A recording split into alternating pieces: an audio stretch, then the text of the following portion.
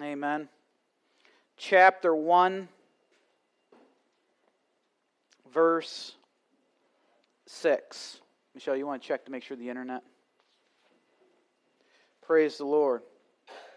1 John, the epistle of 1 John, chapter 1, we're going to start in verse 6. When you have it, you can either stand or just say amen, so I know everybody is ready. Amen. We welcome those that may be watching live by internet or may watch this archive later. Praise the Lord.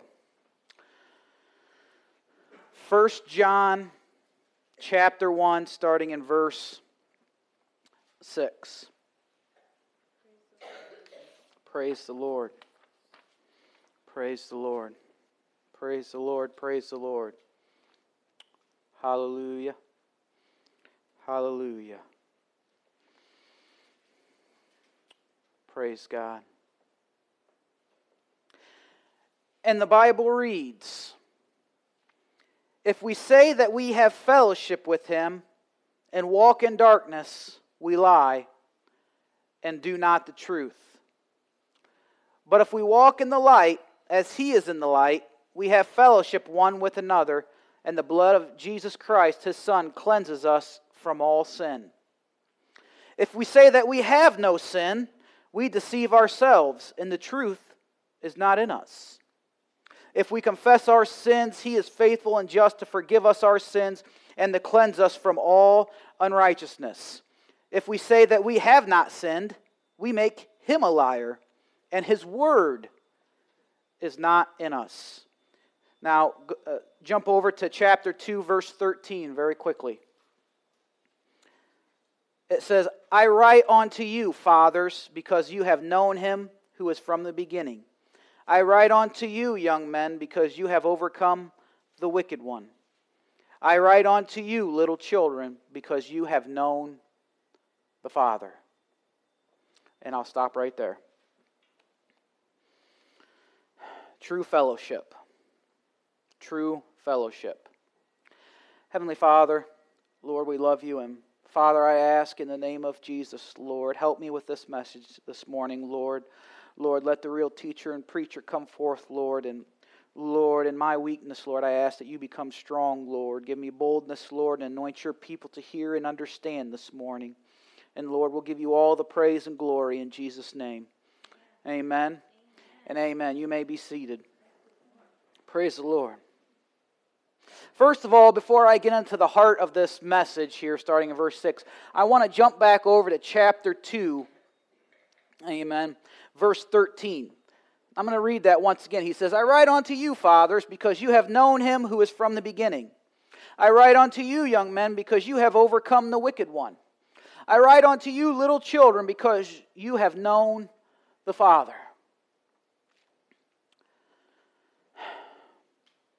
In other words, what I'm saying this morning, amen. First of all, this whole Bible, this whole book, this about the blood of Jesus, it all has to pertain on how to deal with sin. Amen. This is why this book was written, amen, because man had fallen, amen, to sin consciousness, amen, and God wanted to show humanity what the answer was, and He has the Bible written, amen, so man may know the answer to sin, amen, which is the blood of Jesus. And it doesn't matter whether you're a father, it doesn't matter whether you're a young man, or it doesn't matter whether you're a little child, amen. It's still the answer for every single person. You have to understand, when John wrote this, John the Beloved, the spiritual implication was, he was saying, "I write unto you, fathers." Amen. Now, that word fathers, he's not meaning fathers as in Catholicism and priests. That's not what he's meaning. But he's meaning those who have become spiritually mature in Christ, amen, and are dependent on Him in everything. He writes to those who he calls young men and women, amen, who have maybe just started to understand the message of the cross and are now starting to apply it in their own lives, amen, and are learning how to overcome the evil one and sin, amen.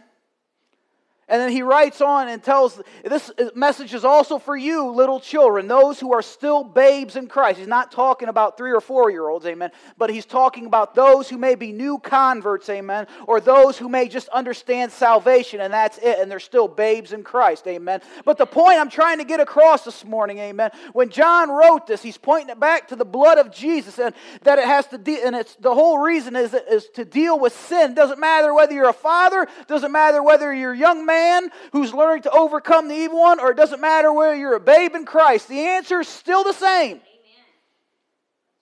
The problem is still the same, and the answer is still the same. The problem is sin, and the answer is the blood. I said the problem of all humanity is sin, and the answer is the blood of Jesus. Amen.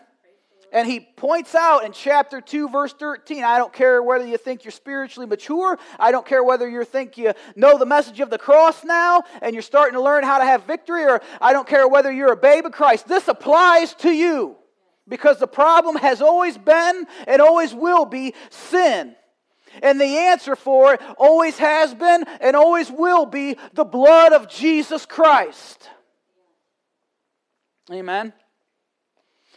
And so John, he writes here what the problem is, and the reason he writes it is so that whether they be young men or whether they be spiritually mature, amen, or whether they be babes in Christ, he wants to tell them so that their joy may be full, what the problem is and what the answer to the solution is. Amen. And as we see, so that their joy may be full, he deals with the aspect here in chapter 1 about the problem is always sin. Amen. No matter which way you want to look at it, the problem is always sin. And he breaks it down into 3 different groups here. Amen. First of all, he's talking to the fathers, he's talking to the young men, and he's talking to the little children. He says, first here in chapter 1 here, he tells them that so that their joy may be full. In the first part he says in verse 6, if we say we have fellowship with him and walk in darkness, we lie and do not the truth. In other words, I don't care whether you think you're spiritually mature, I don't care whether you think you're a young man or young woman and you know the message of the cross, or whether you're a new convert, a babe in Christ. First of all, he tells them, all 3 of them. He says, if we say we have fellowship with him and walk in darkness, we're lying. Amen. Amen. Why? Because when we walk in sin, when we walk in darkness, it always frustrates grace. Always. Amen. And disrupts our fellowship with God, because God is apart from sin and he wants nothing to do with it. And so this first part he writes to those who may be practicing antinomianism or the worldly church, amen, or hyper grace that we have been seeing in the last year or so coming about. And so first he goes to that group and says, now listen here.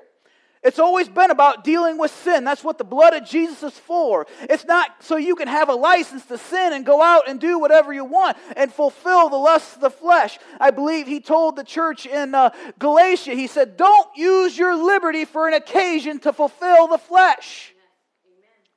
And so this first part, he deals with those who may be practicing antinomianism or hyper grace, or what we like to call the worldly church. And he says, no. It's not grace isn't the idea so you may have a license to sin. Because he says, if you're claiming to have fellowship with him, I know the message of the cross, so I've got a head knowledge of it. But yet you're walking in darkness, you're lying. That's right. Yes. You're lying. Yes. And he says, and do not the truth. In other words, they know the truth. They have been told the truth, but yet they're using it as a license to sin, and they're walking in darkness, amen, walking in sin, and the truth that they know is not working in them. They may know it, but it's not working in them. They do not the truth. That grace isn't flowing and freeing them from sin because they're walking in darkness. Antinomianism. I've got a license to sin. I'm under grace so I can go do whatever I want. No, that's not the idea. That's not the idea of grace, that you may have a license to sin or stay in sin. Grace is to save you from sin. That's what grace does. What the law couldn't do, grace can do. The law couldn't save you. The law had no power to change you. The law could not deliver you. All the law could do was show you what you really are. But thank God we're under a new covenant with better promises. And under grace, we can have the power of the Holy Spirit because Christ has paid for it. Not only to...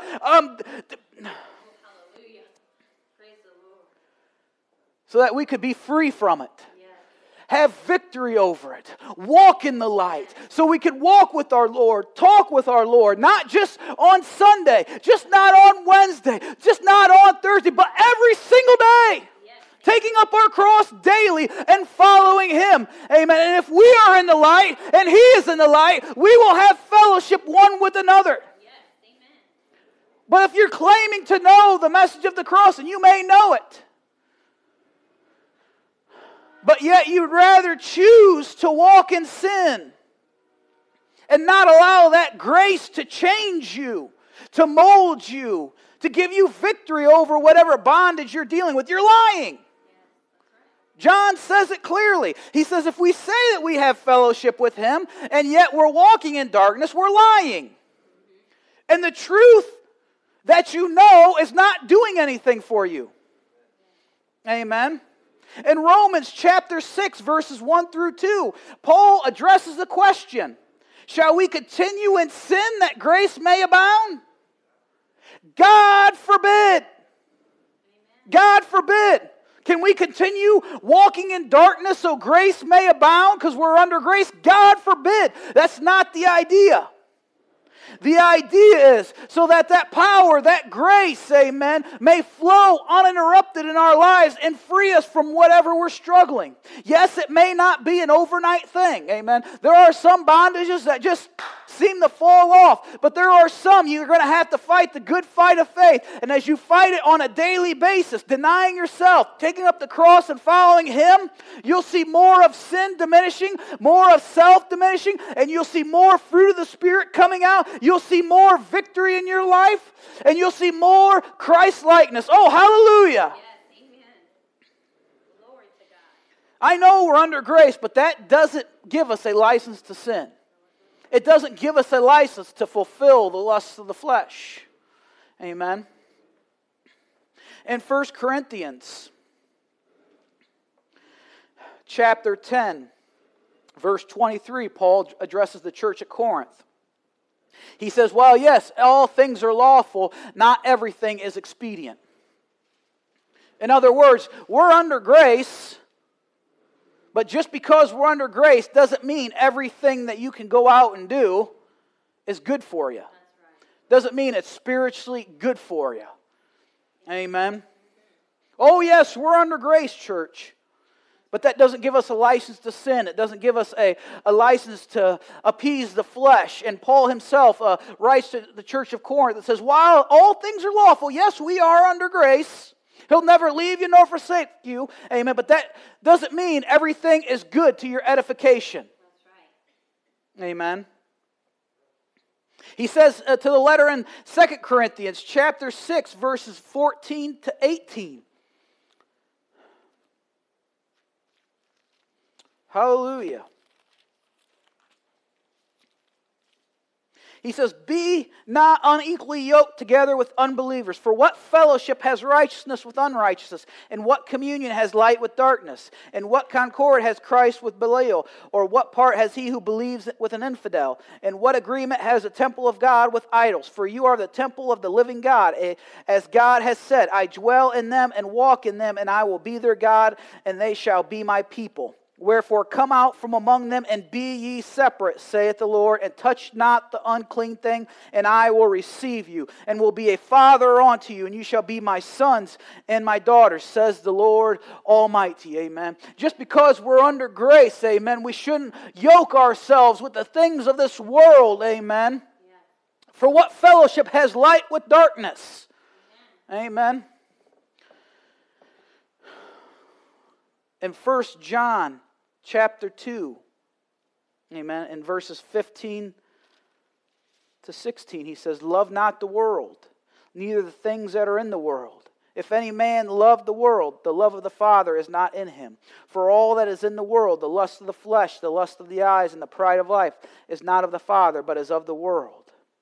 And the world passes away, and the lusts thereof, but he who does the will of God abides forever. Amen. The things that appeal to the flesh are not of God. Amen. I'm sorry, those churches who may be using fog machines, strobe lights, food, whatever, it's not of God. That's right. The world cannot win over the world. Amen. That's right. Oh, we're under grace. Yes, we are. Amen. But light and dark can't fellowship. Amen. The things of God and the carnal things of the world are at enmity with one another. Amen. They can't combine. It doesn't work that way. The world cannot win over the world. Amen. And at the same time, we can't just stay in our sins and be content. Amen. Saying, well, I'm under grace. No, God wants to bring you out of it. He wants to grow you in the grace and knowledge of the Lord. He just doesn't want you to have a head knowledge of it. Because if you're saying, oh, well, I already know the message of the cross, yet you're not seeking deliverance. You're not seeking to be free. You're just content where you are. You're lukewarm and you're lying. And the truth is not doing what it's supposed to do in you. You know the truth. It's there. But it's dead. It's not doing you no good. Amen? James called it dead faith. Dead faith. You know the truth. You have it. But if you're continuing to walk in sin and ignoring the conviction, your conscience is getting seared. You're growing numb to the conviction now. You're content because you're saying, well, I'm under grace, but yet I know the message. You're lying. And the truth is not doing what it wants to do in you, and your faith is dead. It's doing you no good. It's doing you no good. Because you're not seeing the proof, the works. Not the spiritual discipline kind of works, amen, but the works of the Lord. The fruit of the Spirit is not coming about, amen. And your faith is doing you no good. No good. It's dead. It's worthless. That's the first group he comes to, amen, and talks to about. I don't care whether you think you're spiritually mature. I don't care whether you think you're a young man or young woman in the spiritual sense and know the message of the cross. I don't care if you're a little babe being tossed to and fro, sucking on milk, amen. He's saying if you're walking in darkness, yet claiming to know the message, and the truth isn't working in you, you're lying.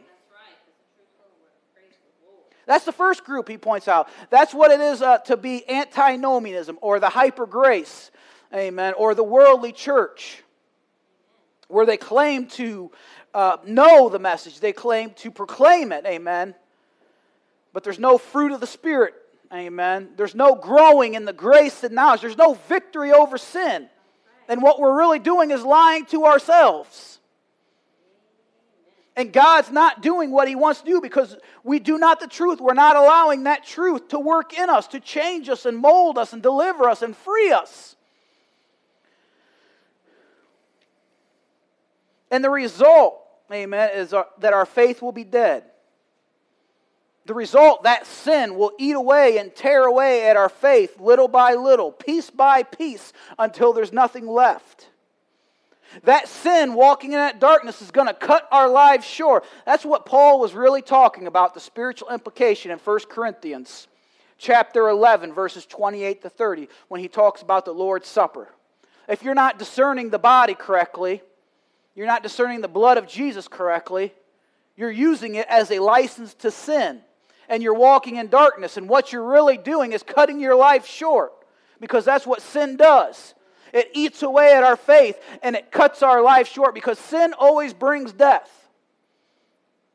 That's why so many Christians, he said, are asleep, amen, and are sickly, because they're using it as a license to sin, and what is happening is that sin is cutting their life short, and because of it, sin is working in them instead of the truth working in them, and many are sickly, and many have died before their time because of it. Amen.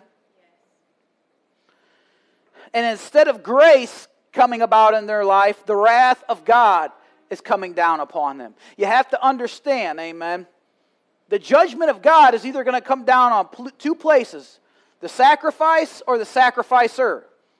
Amen. That's the only two places it can come about. Amen. And in Romans chapter 1, verse 18, it says, the wrath of God is revealed to those who hold the truth in unrighteousness.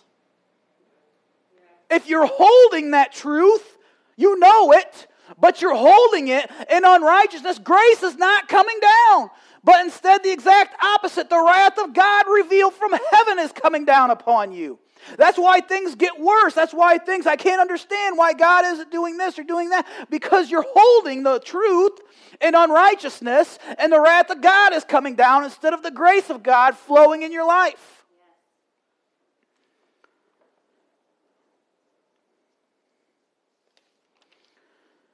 That's the first group. Amen. I know this is more of a teaching than a preaching this morning. Amen. I'm teaching it like a preaching, but or preaching it like a amen. But you get the idea, amen. And this doesn't apply just for, this person, that person, or you on camera, or me. This applies for everybody, because he writes it, says, if you're a father, I'm writing this to you. Now, not Catholicism, father, amen, but one who is mature in Christ. Amen. He says, I'm writing it on to you. I'm writing it on to you young men and women. That doesn't mean people from 18 to 35. That's not what he's talking about. He's talking about those who are have heard the message of the cross and are learning it and are in training and applying it every day and learning how to get victory. This applies to you. And he says, I'm writing this on to little children. That doesn't mean children from 6-year-olds to 18. That's not what he's meaning. What he's meaning is those who are new converts or babes in Christ. So it doesn't matter whether you're spiritual mature, it doesn't matter whether you're learning, or it doesn't matter whether you're a new convert. This is for you, and this is what the Lord wanted us to know. Amen. That we can't hold it in unrighteousness and do what we want to do and walk in sin. He says, because you don't have fellowship, you're lying. Amen. He goes on to the next group. He says, if we say we have no sin, we deceive ourselves, and the truth is not in us. If we don't understand the sin nature, because that word sin is a noun there, and you can have the definite article. So if we say we have the sin, in other words, we don't agree that we have a sin nature, we don't understand it, then we deceive ourselves, and the truth is not in us. Amen. Now listen, many Christians have truths. Amen. Many Christians have truths. And when I mean truths, amen, the Holy Spirit is constantly writing on our heart, amen, the laws of God. So many Christians have truths, amen. They know they should pray, amen. The Lord's dealt with them, you need to be in church. The Lord deals with them, you need to read your word, amen. There's truth there. But they don't understand the truth on how to be free. And this is the group he deals with next. There are many Christians who have truths in the Word of God. Amen. Which is written on their heart, because that's what the Holy Spirit is doing. They're writing God's laws on their heart. Amen. But the problem is they don't understand the truth on how to be free from sin. And are using other things to try to have victory over sin and are failing. And this is what we call Galatianism, where they get saved by faith, but then they use other things. Why? Because they don't understand the truth. And this is the next group John writes to. It can either mean those who claim that they don't have a sin nature, but it can also mean those who don't understand the truth. While they have truths, amen, like a strong prayer life, amen, getting water baptized, those are truths. But those in themselves won't make you free. It's not the truth. Amen. Do you understand that? There's a difference between truths, what the Word of God claims we should do, and the truth that'll make you free.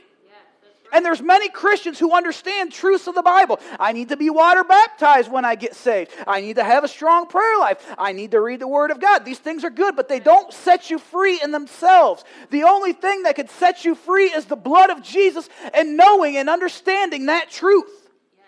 And this is the second group John deals with. I don't care whether you call yourself spiritually mature. I don't care whether you call yourself a young man or a young woman, or if you're a little babe. You need to understand this. If you don't understand how the blood of Jesus sets men free for sanctification, you're deceiving yourself, thinking you can do it on your own, and the truth is not in you.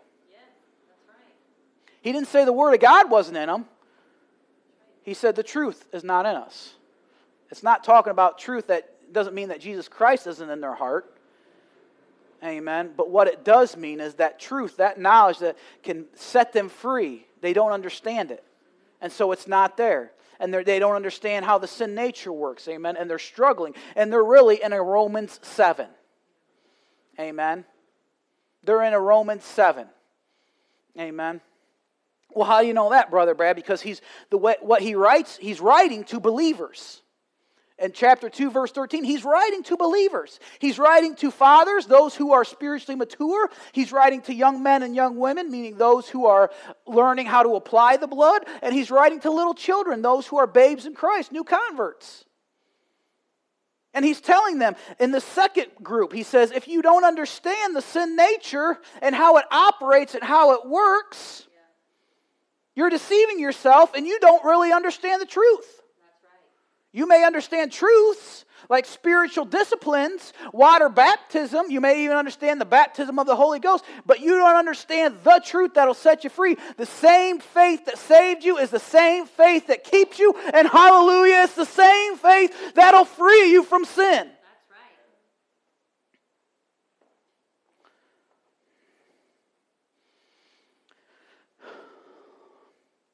Because you have to understand, self can't give you victory over sin. Many Christians are deceived thinking, just as John said, they're deceived. Many Christians think that they can get victory over sin if they just try hard, work hard, get professional help now is the new motto. Amen. But it won't work. You're deceiving yourself if you think you can do it. Amen. If you could do it, then Christ died in vain for nothing. Because if you could sanctify yourself, you could get to the point where you could save yourself. Well, then what in the world was the point of Jesus Christ coming down here for and die on a cross? That's what he was telling the churches in Galatia. He says, are you so foolish thinking you begun in the Spirit? Now you can do it by the flesh? You're deceived. You can't. Jeremiah said best. Amen. Can an Ethiopian change the color of his skin? No. Can a leopard change his colors of his spots? No. Self cannot change self. Amen. I'll say it again. Self cannot change self. No matter what you do, you're never going to be able to get the victory yourself. Amen. You need that. You can't get it out by spiritual disciplines, amen. You can't get it out by psychology. You can't get it out by self. The only way you can do it is faith and grace it out. That's right. I said the only thing you can do is faith and grace it out. Just believe that God has already given you a victory through His Son and what He's done at Calvary, and let grace do its work.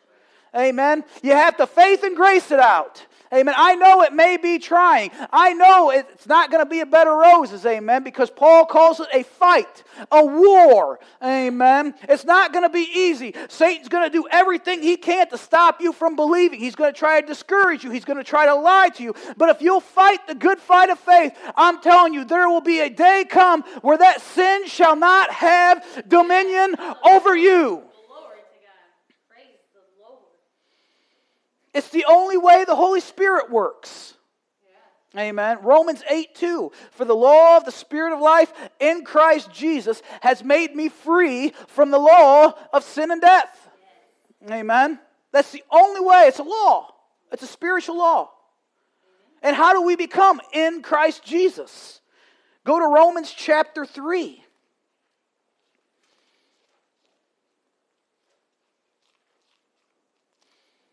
Romans chapter 3, starting in verse 24. It says, Romans chapter 3, verse 24. It says, being justified freely by His grace through the redemption that is in Christ Jesus, whom God has set forth to be a propitiation through faith in His blood, to declare His righteousness for the remissions of sins that are past through the forbearance of God. To declare, I say, at this time His righteousness, that He might be just and a justifier of him which believes in Jesus. Where is boasting then? Is it excluded by what law? Of works? No, but by the law of faith. It's a spiritual law, amen, that you have to apply your faith, amen, in the blood of Jesus. In verse 25, whose God has set forth to be a propitiation through faith in His blood. Amen. To declare His righteousness for the remissions of sins that are past through the forbearance of God. Amen. The Holy Spirit only works in Christ. Amen. According to the law of the Spirit. Spiritual law, never going to change. It's the same yesterday, today, and forevermore. Will never change. And the only way to be in Christ, according to the law of faith in Romans 3, 24, 25, and 26, amen, is that your faith be in His blood. Amen. It's a spiritual law. Never change. Amen. And if you don't understand that, on how the Holy Spirit works and how the sin nature works, and what can free you from that, well, then you're deceived and you don't understand the truth. Amen. And that's the second group John writes to, John the Beloved.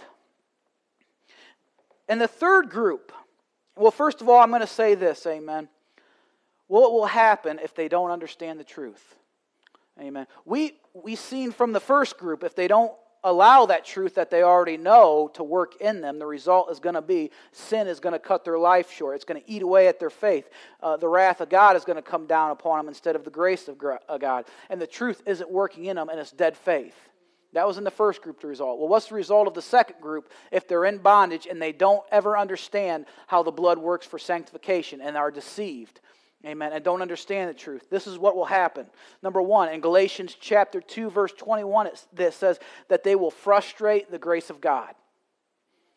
Because Paul writes to Galatia and he says, for I don't frustrate the grace of God. For if righteousness come by the law, then Christ is dead in vain. In other words, he's saying if you can do it yourself, amen, if you could work it out yourself, if you could do it yourself, then Christ died for no reason. And Paul says, no, I'm not frustrating the grace of God. Amen. So if it's, I should put it this way. He says, I am crucified, yet I live. Yeah. Amen. And that's the key right there. Crucified. Amen. His faith is in the blood of Jesus. And he says, because of that, in the next verse in Galatians, he says, I do not frustrate the grace of God. Amen. So we know from that, faith in the blood of Jesus, amen, allows and opens up the door for uninterrupted grace to come in and change us. And if you don't understand that, amen, if you may be in that second group, amen, well then you're deceived and you don't understand the truth. Amen. That's the first thing that'll happen. Grace is frustrated. Amen. Number two, Paul also said to the church of Galatia, chapter 5, verses 2 to 6, if you be circumcised, Christ will profit you nothing. Amen. In other words, grace is frustrated, and Christ ain't doing you no good. Amen. You can quote the scripture all day long. I can do all things through Christ who strengthens me. Amen. But Christ isn't doing anything for you because grace is frustrated. How can He strengthen you if grace is frustrated? You have to understand that strength that He gives you is the Holy Spirit. And the Holy Spirit only works through one way, in Christ. And there's only one way to be in Christ, is the blood of Jesus. And if you're not placing your faith in that, grace is frustrated. The hands of the Holy Spirit are tied. So how in the world can Christ strengthen you if grace is frustrated? If the Holy Spirit is tied, His hands are tied, the one who gives you strength and power. It's not doing you any good. It's profiting you nothing. That's what will happen if they don't understand the blood of Jesus as for sanctification. Doesn't mean they're not saved. Doesn't mean they don't love the Lord. It just means grace is frustrated. Christ isn't doing them any good. And sin is going to rule and reign in their life their entire walk if they don't understand the truth. And they will find themselves in Romans chapter 7. saying the exact same thing in their prayers. They're going to say, Lord, I want to do the right thing, but I don't understand how. Amen. Because the law of sin and death is warring against their mind. Amen. They're trying to fight the good battle. Amen. Their will is present, but they're not placing their faith in the right object because they don't understand the truth. And what is happening is the law of sin and death is warring against their mind. And Paul said it was bringing them back into captivity once again to sin. Amen. Because they don't understand the truth. Amen. They want to do what's right. They love the Lord. Their will is present. But how to perform that which is good, I find not. And they find themselves doing the things they don't want to do. And the things they don't want to do, they find themselves fulfilling and doing. Because the truth is not in them. Meaning they don't understand how the blood of Jesus works for sanctification. And what happens is sin is ruling and reigning in their life. And they're living a miserable Christian walk. In frustrating grace. And Christ isn't profiting anything. Amen. I'm here to tell you, if you're in that group this morning, I got the answer. Put your faith in the blood of Jesus. Amen. There's no simple magic words that you say. Amen. Just every day you believe, no matter what bondage comes my way, no matter what temptation comes my way, no matter what Satan tries to throw them at me, I know God's grace will see me through. Why? Because His Son has already paid it at Calvary. And just believe that on a daily basis, and you shall see that sin shall not have dominion over you. It's that simple. It's that easy. Amen. Just believe in every day. God's grace will see me through because His Son has already paid the price for me. And allow that truth to work in you. And if you do, it'll free you from whatever bondage. Some of it may just come off like that, and some you may have to apply faith every day. But I guarantee you, you'll see more fruit of the Spirit coming out and more victory and less of self and sin. If you allow the blood to flow, amen, and allow the grace to flow and allow the power of the Holy Spirit to go to work to free you from it. Amen. If not, sin will reign and rule over you the rest of your walk, amen. And you'll frustrate the grace of God. And Christ will profit you nothing. Finally, the last group Paul addresses says, if we say that we have not sinned, we make Him a liar, and His word is not in us. Amen. Many Christians and churches don't want to talk about sin, address sin, and only want to hear things that'll make them feel good. Thus meaning they don't know what the Word of God is really all about. And they're calling God a liar. When you go to churches that are preaching psychology, saying it's not your fault. Yes, it is. When you listen to a feel-good message, and there are some messages that promote blessings. Amen. We're not saying that we preach against blessings. No, we want the blessings of God. Amen. But when every single message is all about appeasing the flesh, amen, and making yourself feel good, amen, you're not addressing sin. What this whole book is about is addressing sin. And when you ignore sin, you don't preach against it, you don't talk about it, you don't tell the believer how they can be free from it, well then you're not lying, but you're calling God a liar.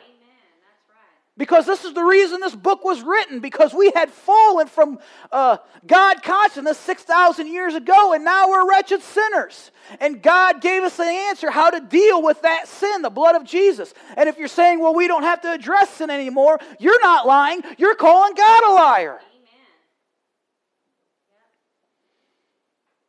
And His word is not in you. In other words, you don't understand the truth. You don't understand the Word of God at all. Amen. I'll say that again. If you say we don't need to address sin anymore, we don't need to talk about sin anymore, we don't have to explain how to have victory over sin anymore, if that's what you're preaching, psychology, or if that's what you're believing as a believer, then what you're really doing in the spirit world is calling God a liar, that we don't have to address sin anymore, how to have victory over it anymore. You're calling Him a liar. And not only do you not understand the truth, you don't understand anything about this book.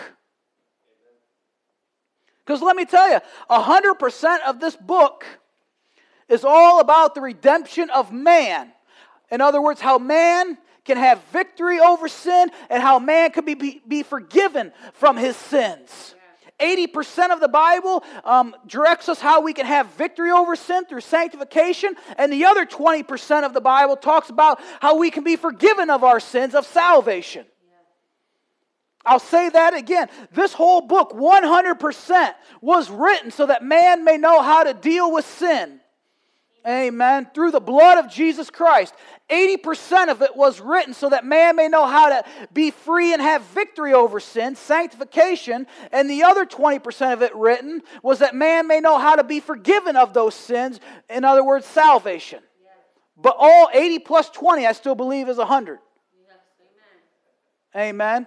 So 100% of this book is all about the blood of Jesus and how man can be forgiven of sin and be free from sin and walk in victory. And if you don't believe that, and if you're saying we don't have to talk about sin anymore, we have to ignore sin and just feel good messages, not only are you lying, you're calling God a liar. Yes, that's right. Amen. And not only do you not understand the truth, well, you have no idea what this book is all about then. Amen. Romans 3:23 says, we have all sinned and fall short of the glory. Every single person other than Christ Jesus has sinned. Amen. In other words, we're all doomed to hell unless we adhere to what this book says. And this book says, place your faith in the blood of the Lamb. Amen. Amen. In the Old Testament, they would say, do a sacrifice, and if you believe in what that sacrifice represents, you'll be saved. And that sacrifice was a type of shadow of Jesus Christ. And in the New Testament, Paul points back, you need to place your faith in the Lamb who shed His blood, which is Christ Jesus, the Son of God. So no matter which way you go, old or new, it's all pointing to the Lamb of God and Him shedding His blood for your sins. They would say, well, we don't have to talk about sins anymore. Well, then why did God give Moses the law, the 10 Commandments, to show you what we really are, sinners? That's what the whole law was about.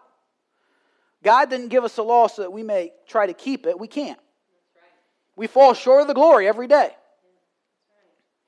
The law was to show us His standard of righteousness and show us how bad and ugly our righteousness really is. Amen.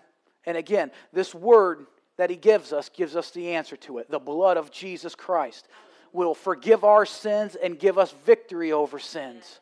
Amen. That is good news. Praise God. Do you not realize the 4 Gospels, Matthew, Mark, Luke, and John, Jesus taught more about hell than He did heaven. Amen. Think about that. Jesus taught more about hell than He did heaven. In other words, whenever He talked about heaven, He related it as a parable. Amen. But when it came to hell, He got down to the nitty-gritty. There will be weeping. There will be gnashing of teeth. There was a man, a rich man. He went down there, amen. He's still crying to this day. Somebody come back. Send somebody back to tell my brothers and sisters. He went in depth about what hell was like. But yet when it came to heaven, He just did a parable. But when it came to hell, He got down to the nitty-gritty. Amen. And He preached more on that than He did heaven. Amen. Just as I said, He gives the story of Lazarus and the rich man. And we know it's a true story because He used a real name, Lazarus. It was not a parable. Well, why did He use the word rich man instead of giving his real name? Because out of respect for that family. Amen. If you had a loved one die and Jesus was here physically, I don't think you would want to hear that your loved one is down in hell suffering. And so out of respect for the family, He said there was a rich man. Amen. But yet it was a true story. And He got down to the nitty-gritty, telling what hell was really like. Amen. Said there would be weeping and gnashing of teeth. But when it came to heaven, most of His teachings, amen, was parables. I believe there was probably only one thing He said about heaven. I may be wrong, but He said, I'm preparing a mansion. That's about the only thing in heaven He described for us, amen. The rest was in parables. I could be wrong, don't quote me on that, amen. But when it came to hell, He was very descriptive. Amen. So you can't sit here and tell me that we have to ignore sin, that we have to just forget about it and just pretend it never existed. Amen. Because what you're doing is calling God a liar. Amen. And you don't even know what this word is all about then. Amen. In Matthew chapter 4, verse 17, when Jesus started out his ministry and said he started preaching, you know what the very first word that the Bible records when he first started preaching? Repent. Amen. Let's turn to that. I want to show you this very quickly. I'm almost done, church. Amen. Just bear with me a little longer. Amen. Bear ye one another's burdens. Shouldn't really be a burden, the preaching of the cross. Amen.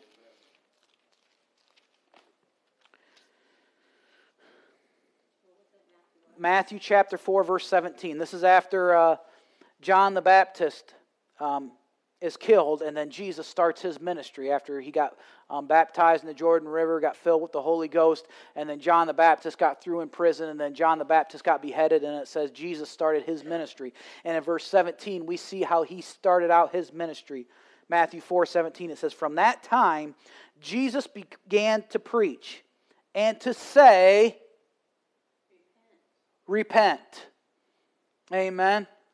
So in other words, if Jesus Christ himself's ministry, his preaching, started out with dealing with sin, repent, how much more should the church today be dealing with sin and give him the answer, the blood of Jesus? Amen. And if you disagree with that, then what you're really doing is calling God a liar, and you don't understand his word at all. Not only do you not understand the truth of the blood of how it frees us from sin, but you don't understand anything of the word then. Because this whole book is about dealing with sin through the blood of Jesus. Amen. And again, these are churches and preachers and teachers that are pretty much promoting psychology. This is the psychological church that John is writing to. I don't care whether you call yourself mature. I don't care whether you call yourself a young man or woman who is learning to overcome, or if you're a babe in Christ. Because he addresses all, in verse 13 of 1 John, he addresses all three groups. Amen. And he says if you're doing antinomianism, using grace as a license to sin, well, you're lying. And the truth that you know is not working in you, and it's dead faith. He says if you're in bondage, amen, and you're trying all these other fads, or trying this and that, or this discipline or that discipline, amen, well then you're deceived and you don't understand what the blood of Jesus can really do for you. Doesn't mean you don't love the Lord, doesn't mean you're not saved, for the will is present. And in the inward man, you want to serve God's laws, but the problem is you just don't understand the truth as for sanctification, and you're stuck in bondage. Just put your faith in the blood of Jesus and he'll go to work and free you. Amen. And the third group, if you're in psychology, hearing feel-good messages, amen, and not dealing with the issue at hand, which is and always has been sin, well then you're in the third group, and what you're doing is calling God and his word a lie, and you don't understand the word at all. Amen.